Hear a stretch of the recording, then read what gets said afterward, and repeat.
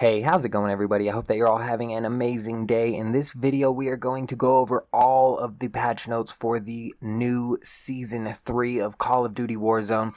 Do me a favor, and if this video helps you out at all, then help me out by hitting the like button. But without any further ado, let's get right on into it with the Warzone specific game changes that came in with Season 3. Starting off with a bunch of general fixes to Warzone, they now tell you how far away you are from your teammates while you're in a match.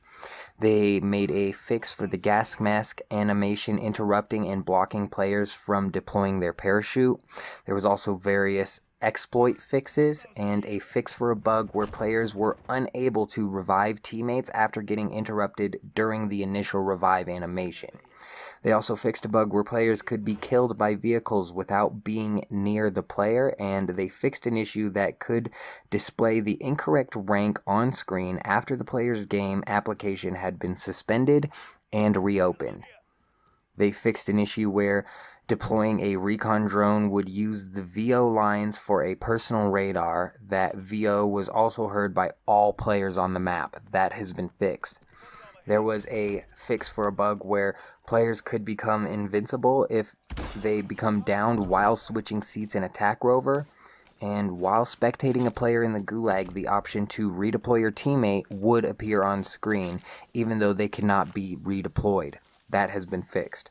If a player spectates the winning team of a Battle Royale match, the after action report will display the winning team's score in the scoreboard tab. That has been fixed as well. And they also fixed a bug where placing a shield turret on a teammate could possibly kill them. Moving straight forward though into some plunder specific changes, which is they fixed a bug where players couldn't swap out the M13 for any other weapon in the plunder tutorial. Just moving forward into some Battle Royale specific changes, they made a fix for players unable to self-revive in solos. They increased the price of a loadout drop within the buy station to $10,000. This is absurd. That is so much more than it needs to be. I thought it was perfectly fine at $6,000. Honestly, at this point in time, they might as well just take away you being able to buy these things, really. But moving on, they also removed blood splatter and screen shake when being punched in the gulag waiting area. This never really bothered me, but I know that my buddy was incredibly bothered by how much his screen would shake if he had multiple people punching on him in the gulag, but they also removed the loss column from the Battle Royale leaderboard and replaced it with top 10s. They fixed an issue with final circles occurring out of bounds or in undesirable areas. I know one of the first games I got close to winning, the final circle was up on a hill and me and my teammates just literally physically could not climb up the hill. So whatever team was up at the top of the hill just literally got an easy dub. But moving on, they also fixed an issue with armor plates and kill streaks being unusable under certain conditions. And I haven't been able to jump in and test this out yet, but I know that my armor pieces, when I put them on, have been super buggy lately, man. Moving on, though, into the last thing, which are some PC-specific changes, and they don't really list off a whole lot here. They just say several fixes to prevent crashes and improve stability. What I take from these patch notes as a whole is that they still have not addressed the audio issues. I mean, if I look up non-Warzone specific information, there is some information on the audio, and I'll read that over here just now, just in case you're interested. And I believe that this is only for the Modern Warfare version of the game, but it might also have to do with Warzone, so we'll read over them anyways. They lowered the volume of the plane audio during infill. They lowered the audio once you enter the gulag. Oh, so obviously it does also apply to Warzone.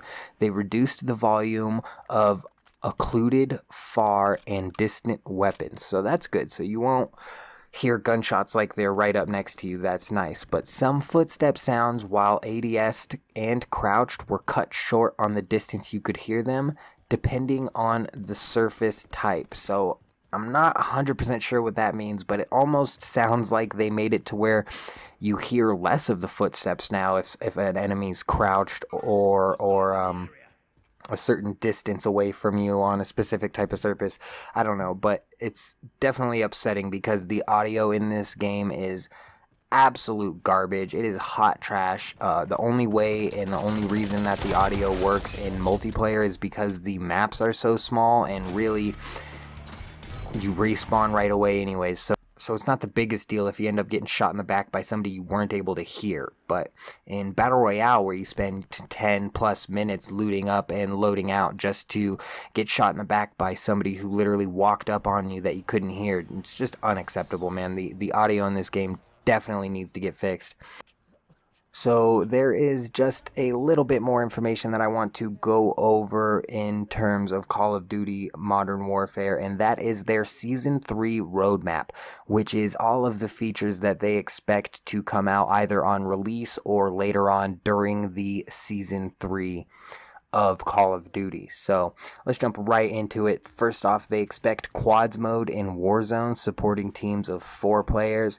They expect to come out with new operators and new maps for the Warzone multiplayer. They want to come out with new maps called Hard Hat and Gunfight map Aisle 9. They want to come out with 2 new weapons in Modern Warfare's multiplayer, the SKS and the Renetti, and 1 more later in the season. They also are planning on coming out with new vehicle skins in Warzone and new multiplayer modes later on in the season. You know, Gun Game Reloaded and the Reinfected Ground War. Also, they plan on and obviously plan on coming out with the Season 3 Battle Pass, which will include 100 levels of new unlockables, including weapon blueprints and Call of Duty points. That's all the information that I have in this video, though. I hope you guys enjoyed. Please feel free to stick around and enjoy the rest of the gameplay. Watch me clutch out a sweet dub in Call of Duty Warzone. But other than that, I hope you all have an amazing day. I'm out. Let's figure out where the circle's going to go. I'm going to move up just a little bit, not a whole lot.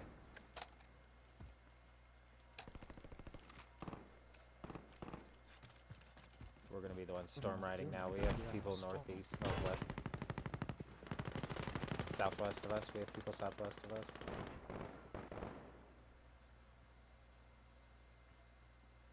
They're in that building over there, over by where that loadout drop is.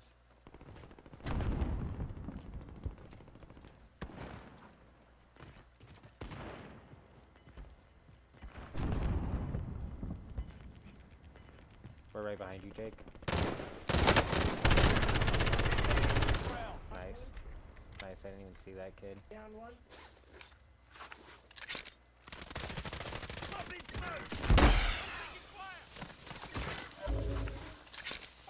Tony just got knocked. Tony just got knocked. Yeah, people over here.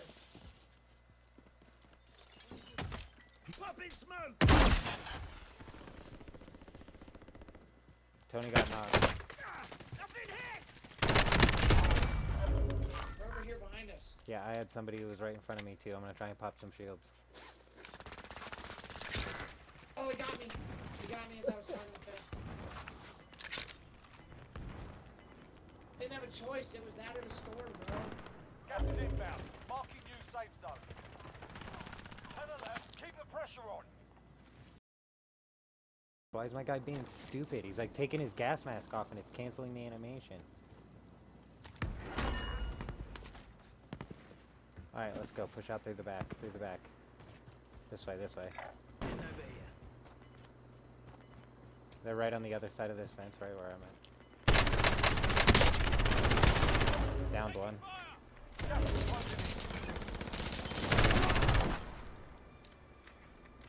Confirmed. I don't know if they can jump over this fence or not. They're behind us. He flanked the back. He didn't have to jump over the fence, bro. Go for the win. I didn't know he could flank the back, dog. That's my bad.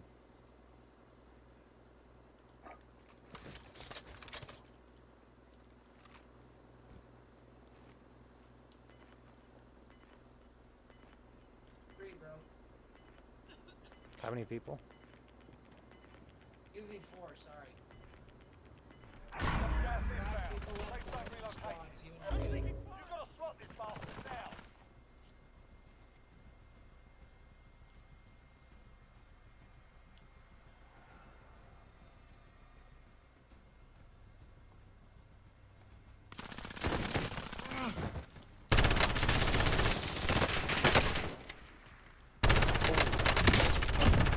Oh my god! 1v1. 1v1? It's a 1v1 scenario.